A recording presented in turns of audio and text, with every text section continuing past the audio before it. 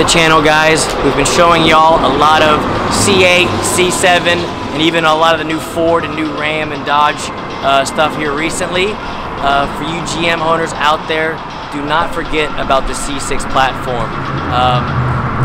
The base 05, the LS2 motor in it with the LS3, the 08 to 2013s, and especially the C6 ZR1s behind me.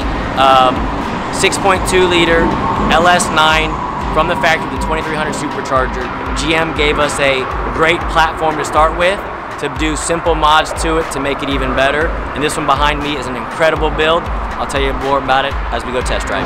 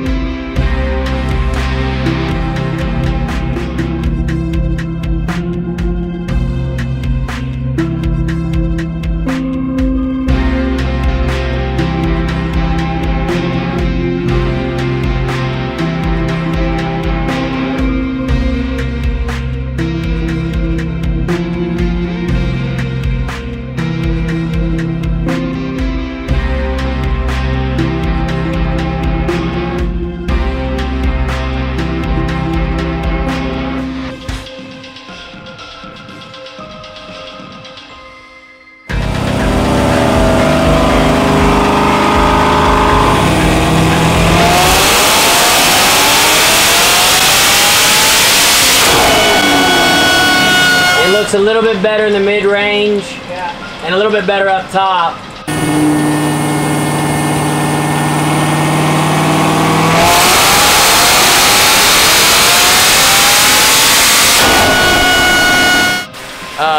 Alright, so last pull on Mr. Elephant's C6 ZR1, 967, 935 rear wheel torque.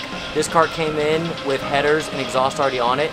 It had 1 7/8 headers with Borla exhaust. This is a stock short block still, so I'm gonna leave it the way it sits right now at this horsepower level. I'm gonna go street drive it tomorrow, the next day, hopefully get y'all some 6130s if I can. And then we'll bring it back for headers to get over 4 digits.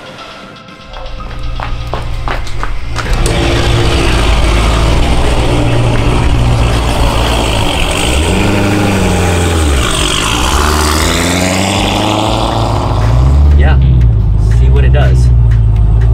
I think second gear might go a little bit quicker, but only one way to find out. 30. Yeah, we're gonna be really low RPM in third gear, but let's try it.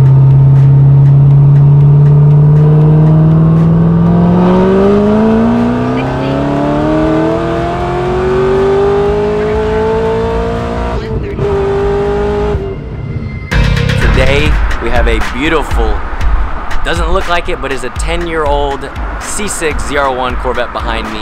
It is Mr. Oliphant's. He does live here in Houston, Texas. Been a good client of mine for the past 15 years. We actually built him a C6 ZR1, I think back in 2012. We did our normal cold air cam and headers on it, little 700 rear wheel horsepower car. He's a big gearhead, has multiple cars, multiple vehicles. He got this one not too long ago, beautiful Inferno Orange 2013, so it is the 60th anniversary, and wanted to go with more than his 700 horsepower that he had back in the day. So we did our complete 1200 horsepower package on it. It's essentially a full build with a stock short block. So complete heads, cam, 2650 supercharger, and all the fuel upgrades and drivetrain upgrades to go along with it. And we're about to go test drive it right now. Just saving my last log of that ProCharger C8 we just got to test drive.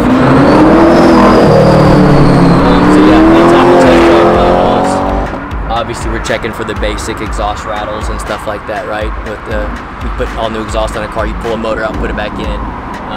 But also we data log every vehicle while I'm test driving it. So stuff I'm looking for is obviously fuel pressure, make sure everything's happy on that end, make sure injectors are good, make sure the duty cycle's not too high, and obviously we don't want detonation or anything like that, so we always got to check you know, the timing and the air fuel and just make sure everything's perfect. Especially when it comes to these cars making 1,000+ horsepower, all it takes is fuel pressure to drop or injector nuts to be the right size injector in the car, and it goes lean and hurts the motor. So we're always data logging, making sure everything's fine. And again, on a setup like this car has a complete aftermarket fuel system. So it has 3 pumps in the tank.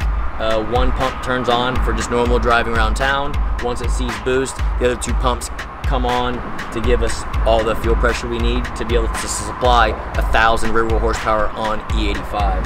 So I'm gonna data log it while we go have some fun.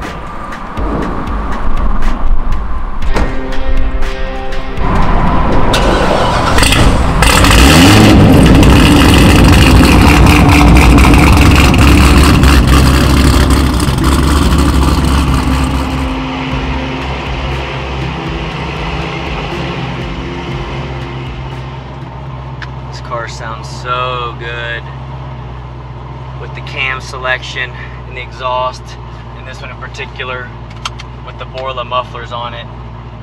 It's obviously a lot louder than most C6s with the factory dual mode that you can open and close to make it, you know, quiet when you're on the highway. This one, you're loud all the time, but it's a weekend toy for this customer, so I know he's not worried about that at all. This thing sounds incredible. Where's my channels?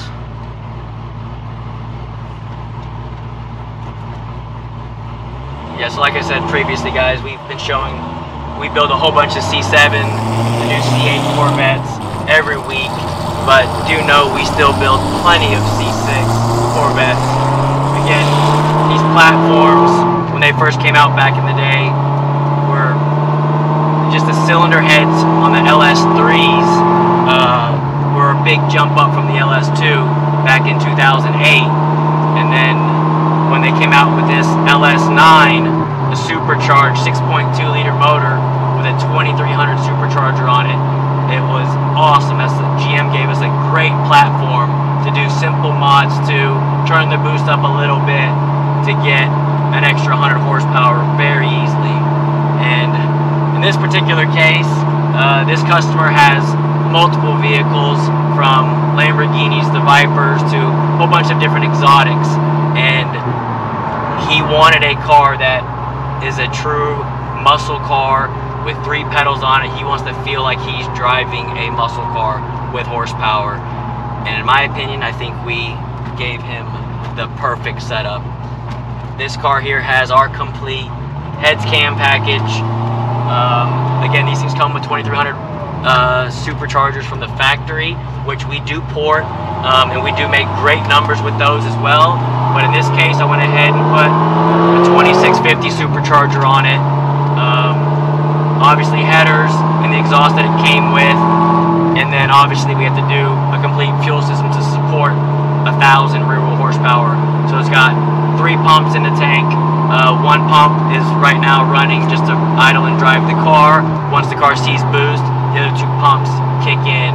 But this is, for you guys out there with the C6 platform, this ZR1 is a special car. The ZR1, when it came out, is just, I think it was one of the first Corvettes that were probably close to $100,000 sticker. So it was an expensive Corvette, but what you get for the money on these cars, even now, is truly incredible. We can take this car, and this one's a very low mileage car, only has 10,000 miles on it, mint condition, but even one with 50,000 miles on it, we can do the same setup, heads cam, replace the lifter so everything's pretty fresh in the motor, and still have nothing to worry about when it comes to reliability.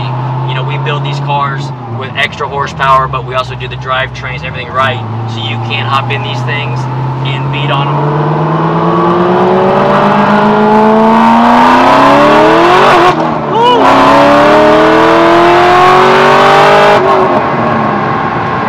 Second gear spun really bad.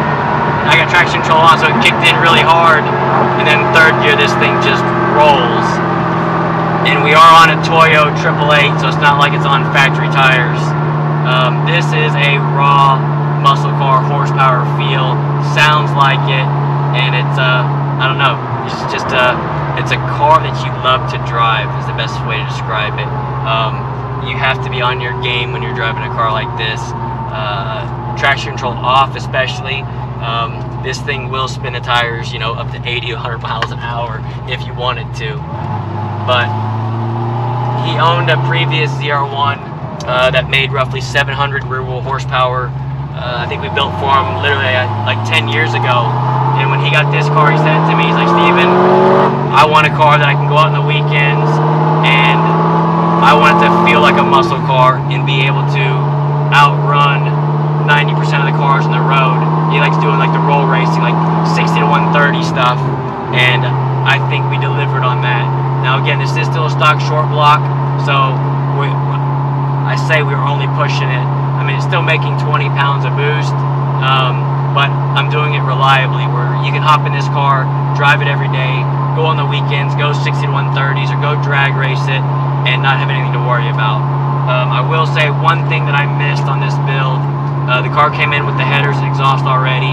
I assumed it had a 2-inch header on it, and not until we actually put the car back together did I realize it only had a 1 3/4 header on it, which is a smaller diameter header than I'd like, with a 3-inch collector, which is normal for a bolt-on car, is normally fine. But in this case, you know, the engine's a big air pump. We're forcing 20 pounds of boost into the motor. I want to try to get it out, obviously, as quick as possible. So we went ahead and ordered, I call it our race header. It's a 2-inch, stepped to 2 1/8-inch header with a 3.5-inch collector. And I'm hoping that makes the exhaust that much more efficient to give us, I'm hoping for a solid 40, 50 rear wheel horsepower gains over where we're at right now. But even so, this car, this platform is super quick. Like I said, first and second gear, you got to be really on your game. Third gear, you can put it in third gear at like 3,000 RPMs, flat foot it, and it just goes.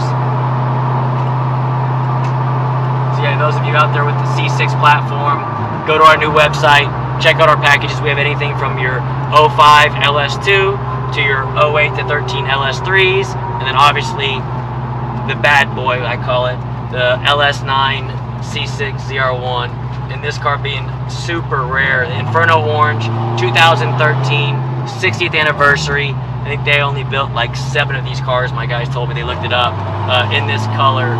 So I appreciate Garrett, as always, giving me the opportunity to build him his performance cars. I love doing it, and I love it when they come out just the way I envisioned building it, because this is a car, like I said, it now runs as good as it looks, and with the forge line wheels on it, with the clutch in it, the drivetrain components, this is now a nice, reliable 1,000 rear wheel horsepower car. It's kind of hard to say these days, 1,000 rear wheel horsepower reliable. I know people throw out that number, 1,000 horsepower, all the time. Most times they're talking about flywheel numbers, so not to the actual rear wheels. So to be able to give someone hand them the keys to a 1,000 rear wheel horsepower car and say, take it, go enjoy it and beat on it, have nothing to worry about, especially this one being a stock short block. That's why I kept it at that boost level and the horsepower that it's at now. Later on, like I said, we put the bigger headers on it, we'll see what it makes, and if Garrett gets used to it in this form right here, that's when we'll go ahead and pull the motor out, build the short block, turn the supercharger even harder to try to make 1,100, 1,200 rear wheel horsepower. But put it in third gear, 3,000 RPMs.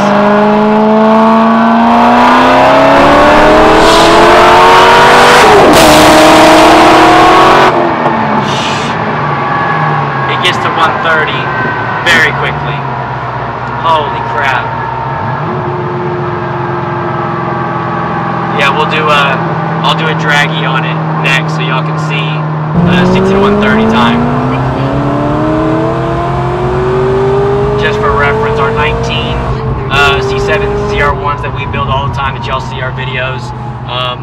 You know, they're in the 4-second range, 60 to 130, depending on, you know, automatic or manual, whether it's a high 4 or a low 4-second, 60 to 130. Obviously what fuel the customer's running and what we set it up for. This car should run, I'm going to say, a low 5. Hopefully it'll run a 4-second, 60 to 130. And I'm probably going to try it in 3rd gear only, just so I don't have to worry about traction issues. And that way, if it does, you know, what I think it will do, there'll be no need to do 2nd. We just know it'll run even quicker if I can do 2nd gear. But you got to be able to shift it, the 2 to 3 really good.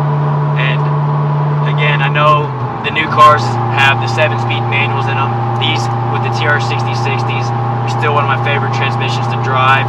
With the right clutch setup and the right shifter, you can no-lift shift these cars, and man, they are incredible.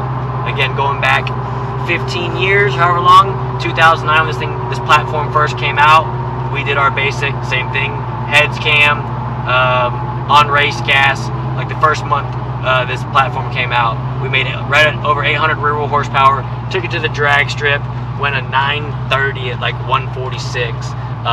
A car like this now, with all the right drivetrain components and CV axles and everything in it, this car will be an 8-second car, which is crazy to say. You're driving around in an 8-second street car, especially with 3 pedals in it banging gears. But it's a fun car to drive, and again, I can't reiterate it enough to you C6 owners out there. Do not forget about this platform. If you are looking to mod even just simple bolt-ons to it, give us a call. Check out our website. We have several different packages, from just naturally aspirated stuff to boosted stuff, and especially these C6 ZR1s. We have different levels, whether you just want to add another 50 to 100 horsepower, or if you want to add another 500 horsepower to it. We can do it very reliably in a car that you will absolutely love to enjoy. And yeah.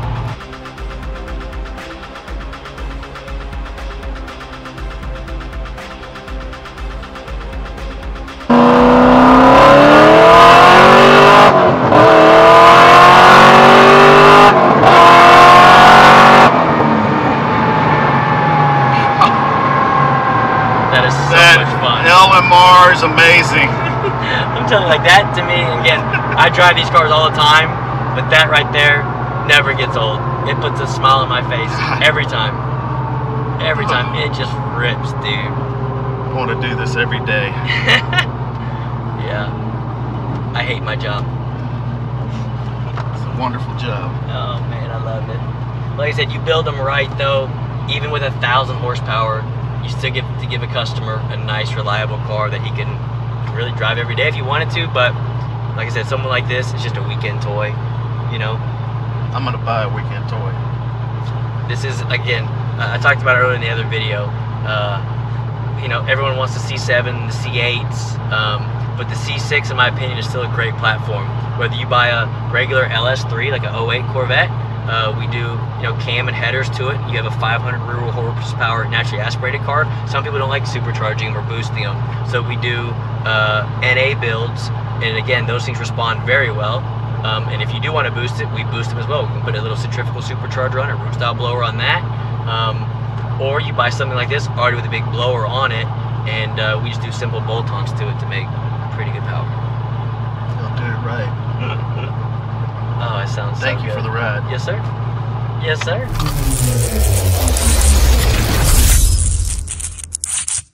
Do something funny. Too tired. Show me your muscles. Too hungover. You like to show your muscles? Too hung. Okay, I can do that. Get that right there. Move your titties. Huh? Move your titties. They're sore. Are they moving? Yeah, that's good.